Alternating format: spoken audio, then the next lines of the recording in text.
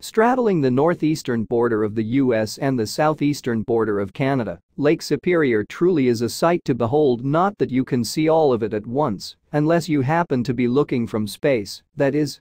In addition to being the world's largest non-saline body of water by surface area, it holds a whopping tenth of global freshwater.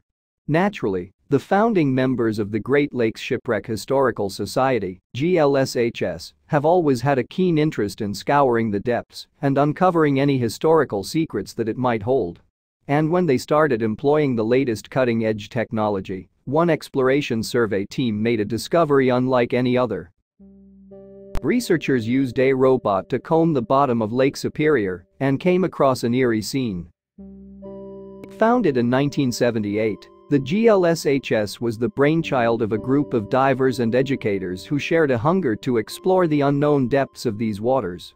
Entering into a formal agreement with the state of Michigan, the GLSHS has committed to preserving Lake Superior's shipwreck heritage while also fueling further historical research. And this twin-pronged approach has led to some intriguing discoveries over the years. In order for their expeditions to be productive, the GLSHS needs to equip itself with high-quality, reliable diving and research tools. At the center of its arsenal is the 47-foot research vessel David Boyd, which is armed with a variety of equipment to plunge beneath the surface of Lake Superior to unearth its treasures. This GLSHS tech includes a Phantom S4 remotely operated vehicle, ROV, used to get a closer look at sites of interest, along with cutting-edge sonar equipment and some of the finest underwater HD cameras on the market. All this is used in tandem with the team's optimized navigational technology, enabling them to probe hitherto unexplored submerged terrain. In order to maximize their research efforts and broaden their exposure, the GLSHS has partnered with the Canadian Navy, the U.S. Fish and Wildlife Service, and media giants such as Discovery and the History Channel. And needless to say, over the years the GLSHS already has several groundbreaking discoveries to its name. A catalog of several notable finds culminated in 2007, when GLSHS researchers made their most fascinating discovery to date, the shipwreck of the Cypress, lying 460 feet below the surface just off the coast of Deer Park, MI. But what do the researchers do with their discoveries once they uncover them? Since the summer of 1985, information about the wonders that the GLSHS uncovered have been made available for all the public to view and enjoy. This was the time that the Great Lakes Shipwreck Museum was opened. Despite being located at chilly Whitefish Point on the northern tip of Michigan, more than 12,000 people visited the museum in its first 6 weeks. And doubtless they did not leave disappointed. With a range of intriguing historical exhibits, the museum has excelled at presenting visitors with a window into the history of sea travel. The iconic exhibits include images from the Comet, a steamer launched in 1857. But there's more than just insights into the Comet and Cypress to engage visitors. One unique find was the Vienna of Cleveland, a wooden steamship that was being used to tow another barge in 1892, when she met her untimely end. When this vessel collided with another ship, while the crew managed to evacuate unharmed, it spelled disaster for the Vienna. But even with so many fascinating exhibits already at the museum, GLSHS members always on the lookout for more deep-sea treasures. Satisfying their own curiosity is not GLSHS members' only ambition. They are also focused on imparting knowledge to future generations. To this end, they provide internships for students both at the museum and while conducting maritime research. That's just another reason why it's so important to continue exploring the depths for further treasures.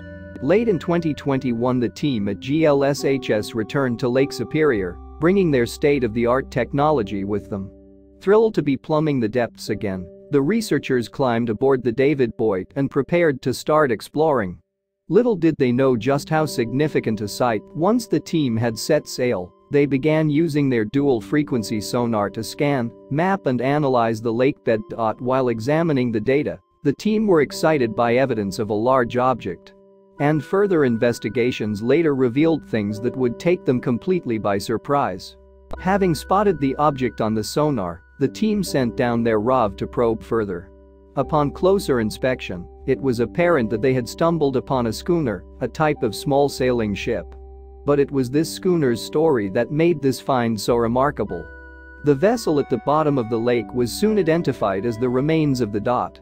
Apparently, in 1883 it was being towed by a steamship called the Drake, when suddenly, the schooner started to take on water.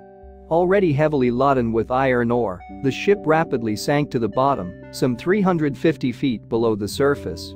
But this find wasn't the only surprise awaiting the GLSHS on this 2021 expedition. While analyzing the Dot, the team's side-scan sonar had picked up another unexplained object. Believe it or not, another shipwreck had taken place in fairly close proximity to the Dot. Apparently, lightning can strike twice in the same spot. This second wreck turned out to be another schooner barge, the Frank W. Wheeler.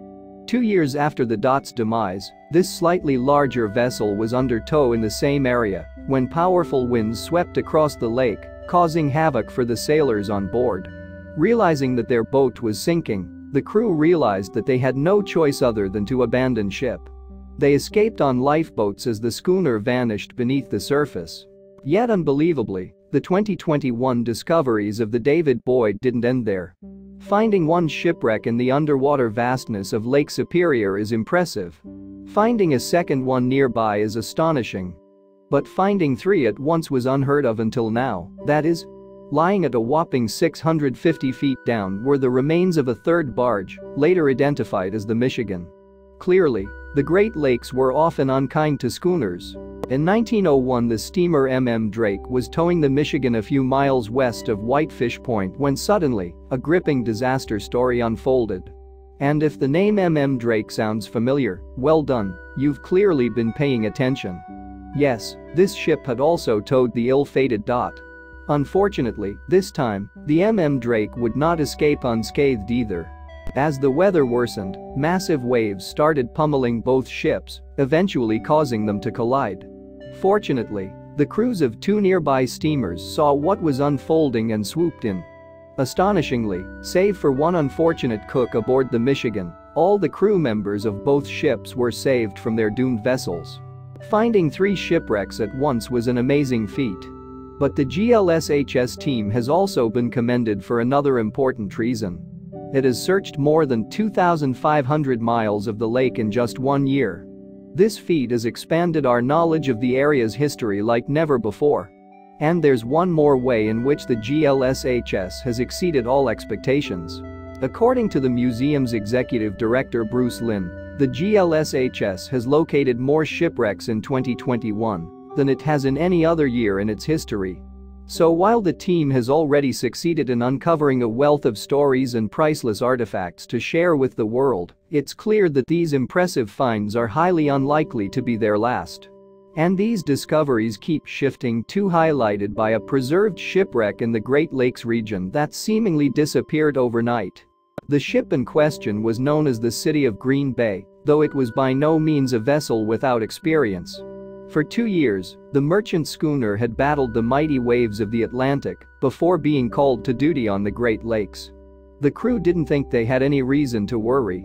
Alongside the schooner Havana, the City of Green Bay set out from Escanaba, Michigan, in late September 1887, with 675 tons of iron ore as its cargo. The ships were headed for the port of Chicago, some 300 miles south, and it was a destination they'd never reach. On the evening of October 1, a violent storm blew in over Lake Michigan, sending both the City of Green Bay and the Havana far off course. As powerful gales and towering waves rocked the ore-loaded ships, Captain P.W. Costello feared he and his crew aboard the Green Bay wouldn't make it through the night. The following morning, as the storm continued to rage, locals of the town of South Haven spotted a distress signal just off the coast. As the City of Green Bay drifted rapidly southward, a life-saving team was dispatched in an attempt to rescue the ship and its crew. But it was too late. Before help could arrive, the City of Green Bay ran aground on a sandbar, nearly tearing the ship apart. Even as the life-saving team managed to reach the crumbling wreckage, the might of the waves, combined with the Green Bay's massive weight, proved to be too much to overcome. Moments later, the ship split completely in 2. As 2 of the City of Green Bay's masts collapsed, 3 crewmen were swept into the surging waters. They were never seen again. Desperately, the life-saving team fought to rescue the remaining 3 crew members. In the end, only one survived. By the time the storm finally passed, the remnants of the city of Green Bay found a new home beneath the waves, settling in Deerlick Creek just off the shores of South Haven. For years, the wreckage served as a reminder of the tragic events of that day, though it's since become a feature of significance for the people of Western Michigan. The wreck of the city of Green Bay is now a well-known point of interest, especially among locals with a passion for the area's history. Though the waters of Lake Michigan contain a number of similar shipwrecks, the Green Bay owes its popularity to its accessibility. Many people have flocked to the beach because it was so easy to see the wreck in about 5 feet of water, shared Valerie Van Heest, director of the Michigan Shipwreck Research Association, MSRA. Its bones had remained lodged in a sandbar just north of the Deerlick Creek outlet, which is located 3 miles south of the South Haven Channel. But in early 2021, visitors who frequented the site of the wreck arrived at the shores of South Haven and were shocked by what they found. After 134 years in Deerlick Creek, the city of Green Bay was gone. No one could explain how this 100-plus-year fixture had just suddenly vanished from its place beneath the waves. Had it been destroyed? Had someone moved it? Had the ship risen from its watery grave to sail once more? The possibilities seemed endless. But that May, one South Haven resident discovered the answer. As she gazed out the window from her property overlooking Lake Michigan, the woman spotted a large shape in the water some 50 feet out from the shore. Curious, she headed down to the water to investigate. As she reached the shoreline, she could just barely make out the mysterious object. It was a ship. Being that the wreck hadn't been there before, the woman hurried to the nearby Michigan Maritime Museum to report her discovery. She told us she'd lived on the property for 40 years, and they hadn't seen anything like that before, said Ashley Deeming, Director of Education and Administration for the Michigan Maritime Museum. We have people report potential shipwrecks that they have found all the time, but in this particular instance, it was in an area we didn't know about. But was this the missing wreck of the city of Green Bay? The museum immediately contacted Van Heest and her team at the MSRA to find out. Because she'd surveyed the wreck of the Green Bay 15 years prior, Van Heest claimed she'd know the ship if she saw it, and as soon as they arrived at the site, the truth became clear. It was the city of Green Bay after all. But that begged one enormous question. How did the shipwreck manage to travel a half-mile from its 134-year resting place? Well, according to Van Heest, the same conditions that sunk it in the first place likely brought the ship to its new home. Mother Nature had her way with this ship again, said Van Heest. Erosion, combined with a big storm, somehow lifted this ship from where it was embedded for over 100 years and moved it south. Yet this had been no small shifting of sand. In 2020, the water levels in Lake Michigan had been higher than in previous years, resulting in significant erosion along the shorelines that helped rouse the city of Green Bay from its 134-year slumber. But according to Van Heest, there's a good chance the ship isn't done moving just yet. The remains now don't seem so embedded in the bottom. I would not be surprised to hear that after another big storm, it's no longer here, Van Heest revealed. We'll keep an eye on this. If it moves again, we'll go out and try to find its next resting place.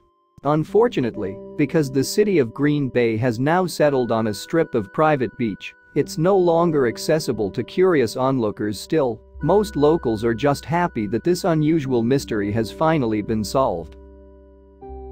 Thanks for watching, and don't forget to like and subscribe.